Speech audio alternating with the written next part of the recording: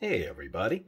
Well, today we're going to take a look at one of these Disneyland slash Disney World Galaxy's Edge Legacy lightsabers. So you can get these, I think you can only get them at the Disney parks at Disney World and Disneyland. I actually have seen them available on Walmart, but I think there are a lot more there. I think they go for $220. I think these things sell now for $140. I think is what these are up to. But I've been wanting one of these for a while. I really wanted to see what it looks like and how it is compared to like the Force FX lightsabers, which I thought were done really well. And I actually have a production-made lightsaber from 1977, A New Hope, and we can use that as a reference to see how accurate these are. So that should be interesting. So these cases are absolutely fantastic that these come in, and I think they look good. I love the detailing on it, but they are begging to have some weathering done on it. So I'm going to do a separate video showing how I paint this and weather it. I want to make it look all dirty and scraped up, so that'll be fun. This is the button here. Now I'm not going to do a review of this because there's a ton of reviews of these things on YouTube right now, but they are stunning and beautiful. I mean, look at that thing. That is a gorgeous, beautiful lightsaber. I absolutely love it. So this is the Anakin, Luke, Rey version. There's all kinds of controversy about that. We'll just call it the Skywalker lightsaber. To me, this has always been Luke's lightsaber because I'm old enough to remember the original movie in 1977, and that was when I first saw it, and Luke was the first one I saw. It was not till later they came up with all these other stories. But anyway, it's got this padded kind of inside here that's like a little cloth. This is actually plastic under here, like vacuum form plastic, and then underneath is some foam. But here I can take this out, and it's actually quite heavy. I'm actually surprised at how heavy this is. I mean, this actually looks really good. I was impressed at how nice it is. It's got the lens right here. It's got the little plug-ins. So this, of course, was based on the Graflex flash attachment from the 1930s, I believe. And it's just funny how so many of these are replicated now. This part's a little bit wide right here. And these don't go as deep, but that's because they had to accommodate for the blade. Now, I did buy a blade for this because they will not turn on without a blade. So, here's the... Now, this one's based on Empire Strikes Back and later, because that's when the notches started showing up, and the little circuit card, because on the original, there was a bubble strip on here from A New Hope. It does not have the Graflex logo on here because that's a copyright, and they can't reproduce that. And it does have the nice D-ring on the bottom. And it has really good sound effects and good lighting, too. But I'm going to do a comparison between this one and the Force FX one, and then I'll also show you the production-made one. And then here's the, I actually have the blade for this as well. So, alright, let's go ahead and put them all side by side and we'll take a look at what the differences are. Okay, so I have some pretty limited space here when it comes to my studio, but we're going to try to make this work. So, this is the Force FX lightsaber that came out quite a few years ago, and it's actually very nice quality. I don't know if these things are still available. I haven't seen them in stores forever. They went for about $100 back in the day, and I think now they're going for big bucks, so I'm assuming they're not being made anymore. I can't remember who made these. Was it Hasbro? Maybe you guys can comment in the comments, because I don't remember. And then this is the Galaxy's Edge Legacy lightsaber. Now, looking at these, now I'm not sure, I'm not an expert on these props, so I don't know exactly, what era is what and all the little details, but this one does have a copper edge on the lens. And the lens looks a little foggy, while the Legacy one has the knurled edge there, and it's got a clearer looking lens as well.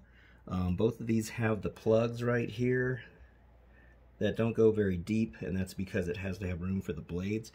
The blade on the Force FX one here is permanent. You cannot take it out, but on the Legacy one you can take that out, and it's pretty easy to put in and take out, so that's kind of nice. It makes a cool little noise when you put in there, so you know. The rubber grips feel about the same. I'm thinking this is the Force FX one. This one here, this one feels a little bit better, but it might be because it's newer. I've had this one for quite a while. So, I mean, they look pretty much the same. The little card here is virtually the same on both. That one has more of a greenish tint to it than that one. But yeah, I mean, they look almost exactly the same. Okay, let's see what they are in difference for the electronics. Okay, so hopefully my camera doesn't have a hard time focusing because I'm only using room lights here for this to show the lights off on these. So the switches to turn them on are both the same, the little circuit card here. Now, I think in the movie the button was supposed to be the activation, but neither of the buttons actually work on this. They're strictly for looks. So this is the Force Effects one, and when we turn it on, now it has pretty good sound effects. It's got the good humming. And you can see how long the blade is here. It's pretty long, and then it's very sensitive to moving around like this. And then you can clash it. Let me see if I can get the sound effects.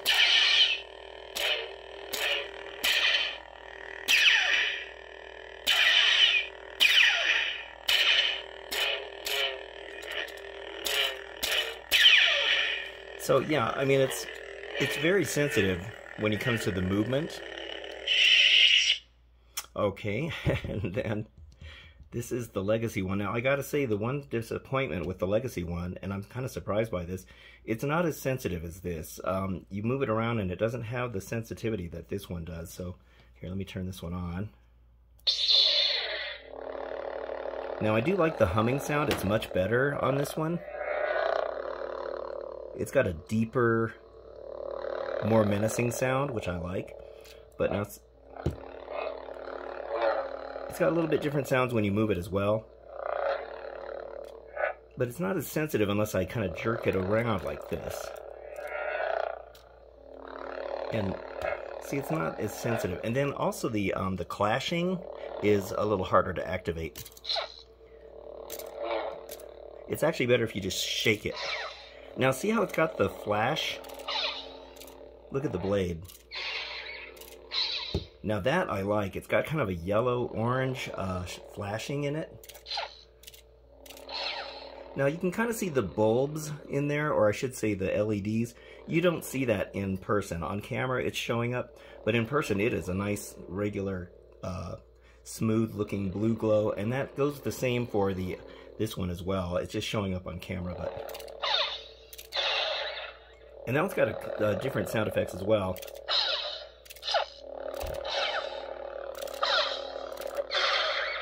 I like that one because it almost echoes. And I think this might have two different sound effects for activating. Let me see. And then deactivating, maybe? Yeah, I'm not really sure. But, yeah, so they're both excellent. I would say, I mean, they're a very close tie when it comes to how good these are. I definitely think the Force Effects one has a much more sensitive, to movement. I mean, you can move this thing around and it makes, the little, wall noise kind of things that it does much better than this one does. And I'm kind of surprised. Like I said, this is the newer version, and you'd think they would have made that a little more sensitive. All right, well, let me get the production-made one, and we can kind of see the differences between all of them. All right, so looking at all three of these, now this is the Force Effects one, this is the Disney Legacy lightsaber, and this is the actual production-made one.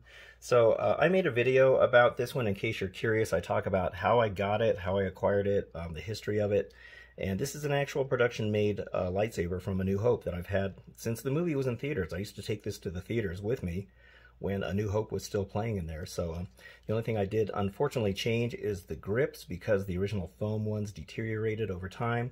And then the bubble strip is not original because the original piece that was in there just wasn't original. But yeah, this is an actual Graflex, as you can see here, flash attachment, so it's an antique.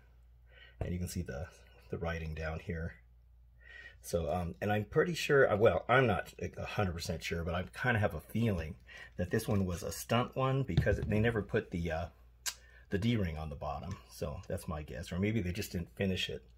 So anyway, looking at these, you can see the dimensions are pretty spot on. Back in the day, trying to get a replica lightsaber was really difficult, and then once people found out that they were made of these antique flash attachments, people were either going to camera shows and buying those, or they were trying to fashion them themselves by machining them out of metal.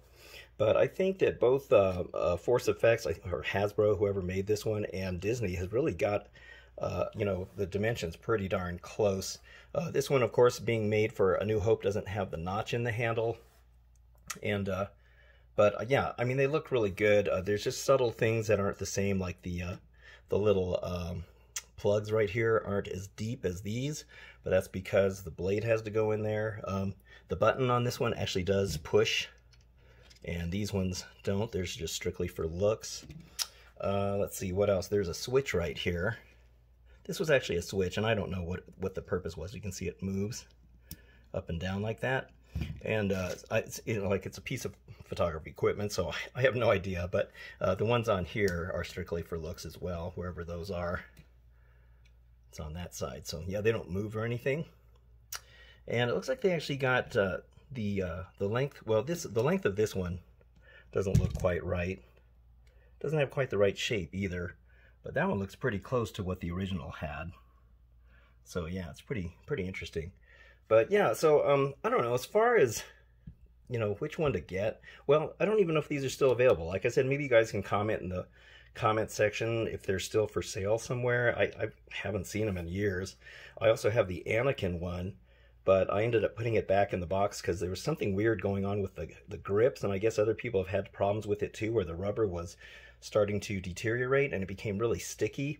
And I have another Anakin one that I never even took out of the box. It's still brand new in the box. So I don't know how the handles are doing on that one. But anyway, these Legacy ones are pretty nice.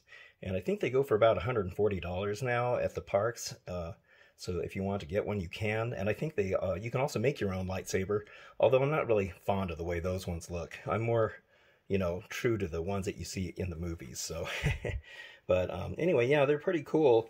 And this one I think is a little bit better, the Force FX one, as far as like the sensor that, generates the sound for the movement. I'm kind of, surprised that this one doesn't do that better. But as for the lighting of it and the effects, they're both excellent. I think this one's a little bit better. And I love the case that this one comes in. And like I said, I'll do a video showing how I weather that up. All right, well, that's it for this video. I hope you found it at least somewhat informative. And anyway, thank you so much for watching. Please give the video a like and subscribe too if you'd like. I'd really appreciate that. So I'll see you on the next video. Thank you so much for watching and have a good one.